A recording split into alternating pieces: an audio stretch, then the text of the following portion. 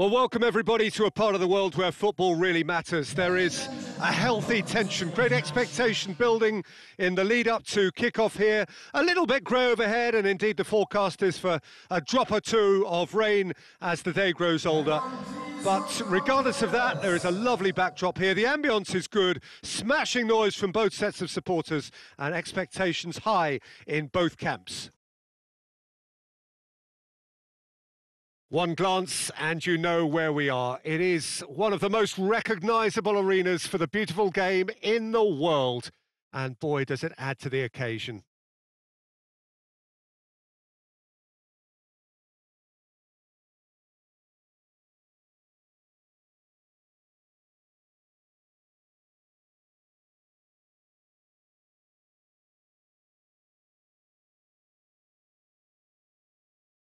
And this is now today's lineup. Lokomotiv Moscow have gone with a 4-5-1, Jim.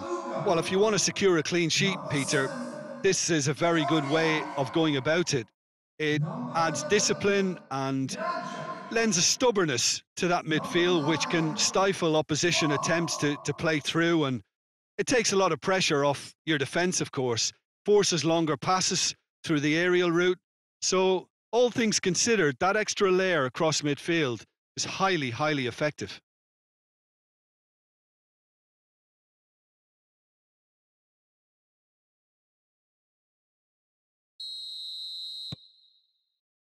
And that gets things running. Krychowiak.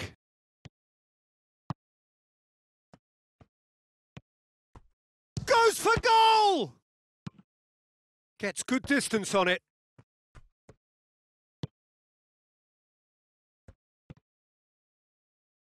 Battles to win it back. Good challenge, he just stood firm. Rakitsky. Lovren.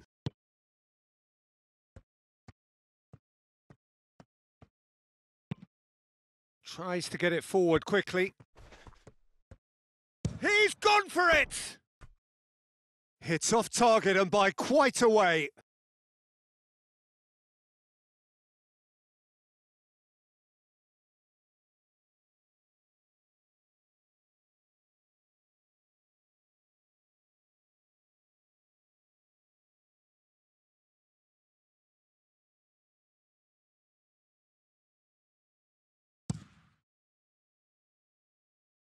Poorly directed kick from the keeper, he's given it away. Has a hit!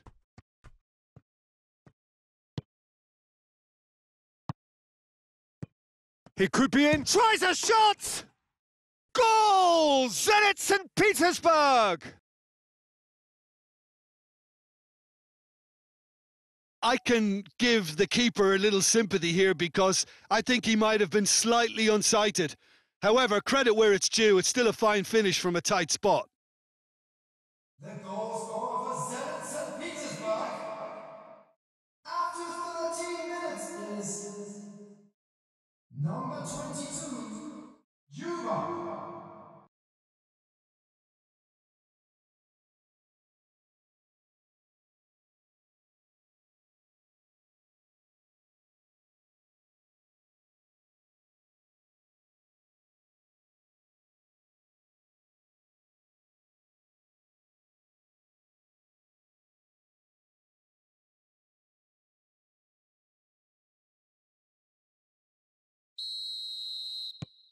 Zenit St. Petersburg grab an early lead. Good start.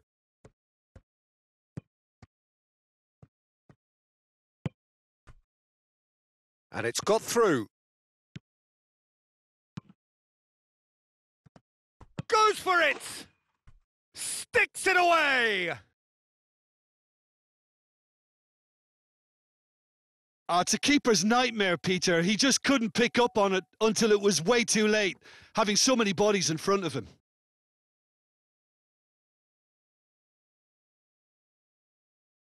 The goal scorer after 17 minutes is number 25,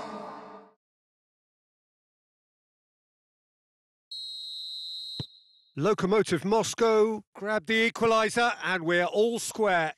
Well, they just couldn't have responded any better, Peter. Yeah, there's the old cliche about how teams can lose focus after scoring, but you still have to take your chances. Brilliant.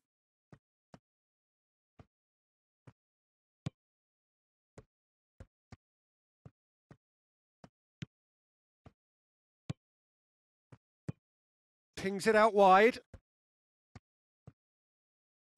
Did really well to intervene and dispel the growing danger.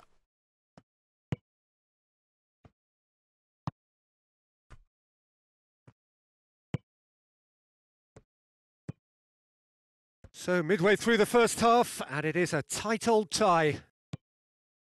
Gets on the end of it, has a pop!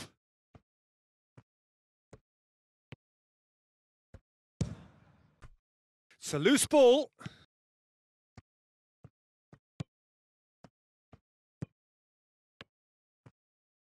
Just brushed off the ball there. Has he picked him out? And now the breakaway. Rakitsky just did a brilliant job there. It was one of those all or nothing commitments, and he came up trumps.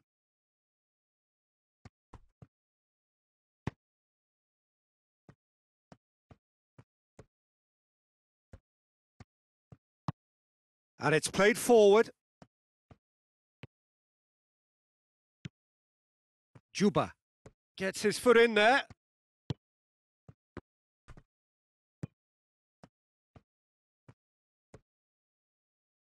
Great strength, too strong for his opponent. Defenders on the back foot.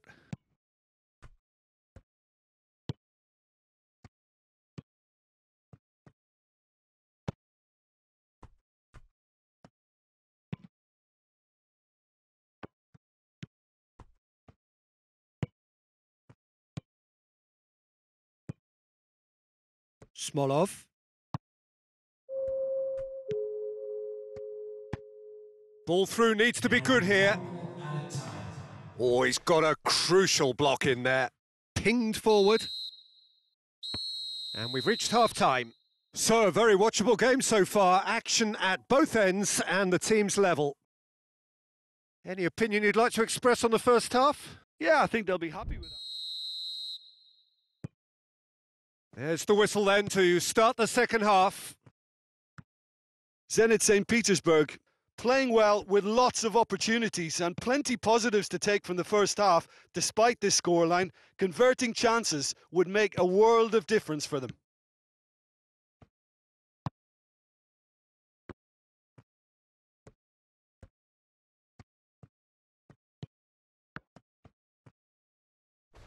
He's not played the ball, that's a foul.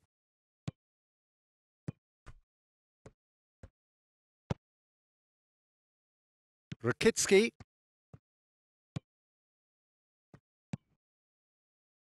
Juba. A hefty challenge, but fair enough. It's a busy front line, lots of movement. And is that working for you? Well, not really. To be honest, I'm not a great fan of taking goal potential away from the penalty box. Lokomotiv Moscow making a fresh attempt to release someone in behind from back to front. And this is something different. Gets it back. Krykowiak. The attendance for this match was 71,649. He ran himself into trouble there. Free kick given away.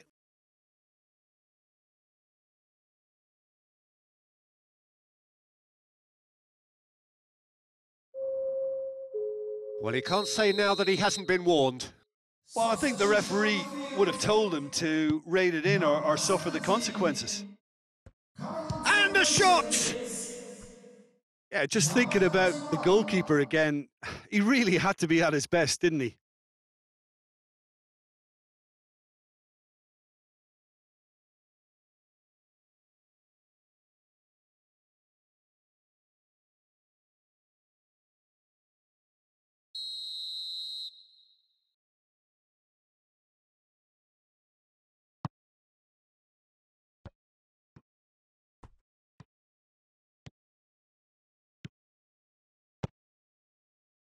Azmoun. And he's going long. He's got options out wide. Well, the crowd clearly like what they just saw. Some real no-nonsense defending. Azmoun. He's picked him out. Oh, well defended. That had to be done. No messing about, just bludgeoned away.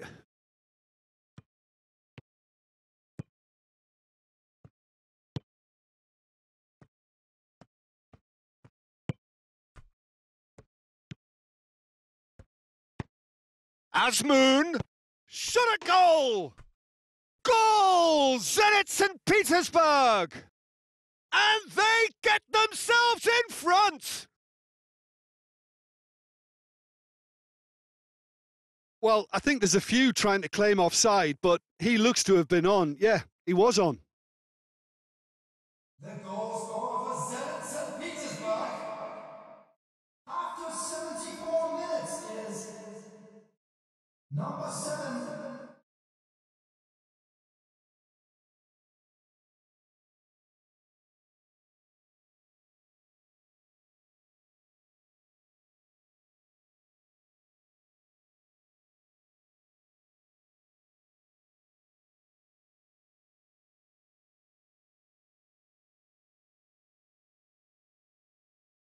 We have got changes here, from both sides in fact.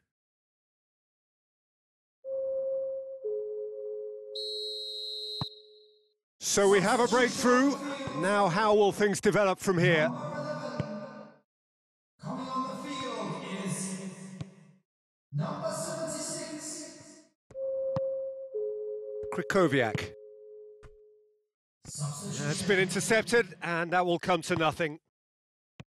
Lokomotiv Moscow are definitely not going down without a scrap. Their attitude just can't be faulted. And he's there to cut it out. It's out of play, and it is a goal kick. Lokomotiv Moscow making another change here. Well, with the introduction of such a tall lad now, we may well see a more predictable, lofty route forward, but it's still very hard to deal with that, you know, if they can affect it right. Substitution on the field. Number 9. Coming on to replace him. Incoming cross. Ball's loose. Who's getting there?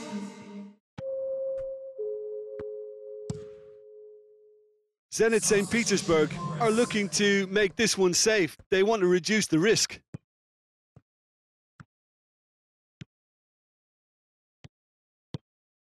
And help's available out wide.